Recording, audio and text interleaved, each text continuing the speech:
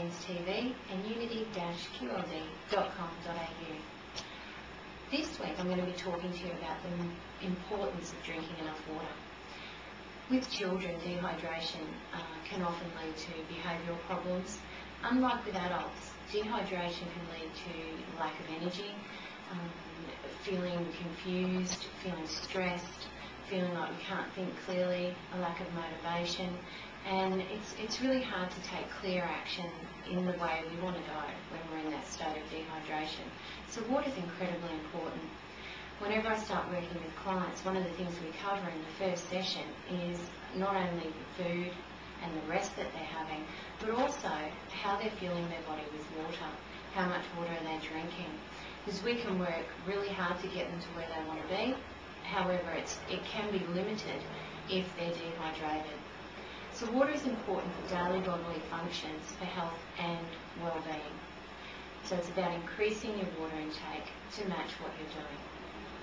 Basically speaking, water is needed for carrying nutrients and oxygen to all your cells, flushing out toxins, maintaining health and the integrity of your cells, regulating body temperature, lubricating all your joints, aiding digestion, and also working to moisturise the skin so we look nice and plump rather than nice and wrinkled, and provides moisture environment for the ears, nose, and throat tissues.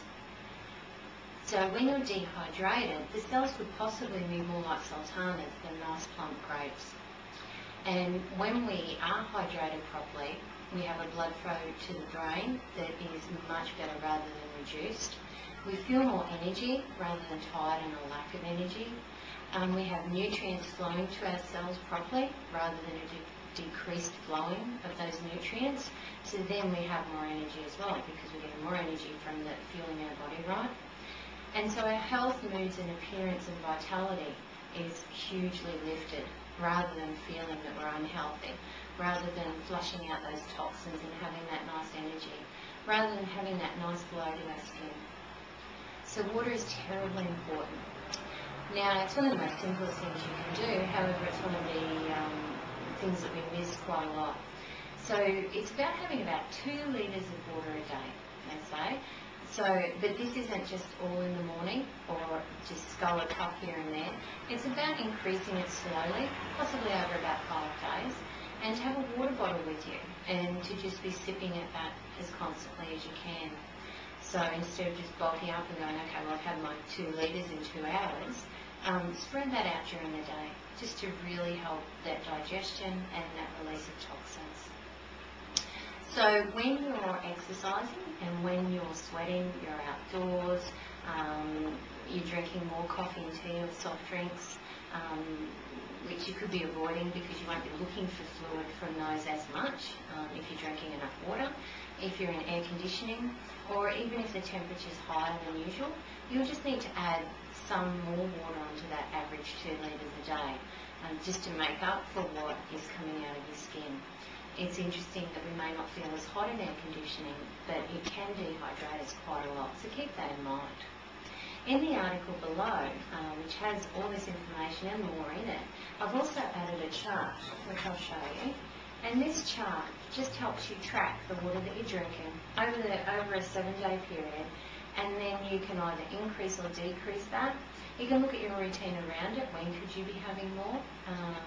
When could you be carrying a water bottle with you? Also remember, when you're carrying a water bottle with you, keep it with you. I know some people that start carrying a water bottle with them, but then leave it in the car. And then by the time they get back to the car, it's too hot to drink. So just be aware of things like that as well. And to make it as easy as possible, but drink more water and you'll be so surprised at the difference not only you feel in your health and your well-being, but how much more energy that you do have. A very simple one, but yet a very effective one. You may also find that as you're flushing out those toxins, that you get less colds, you get that feeling of sick a lot less, because you're aiding your body to get rid of that a lot quicker than it to manifest into something that then you have to deal with. Okay, thank you for this week. I look forward to your feedback, and I'll talk to you more next week.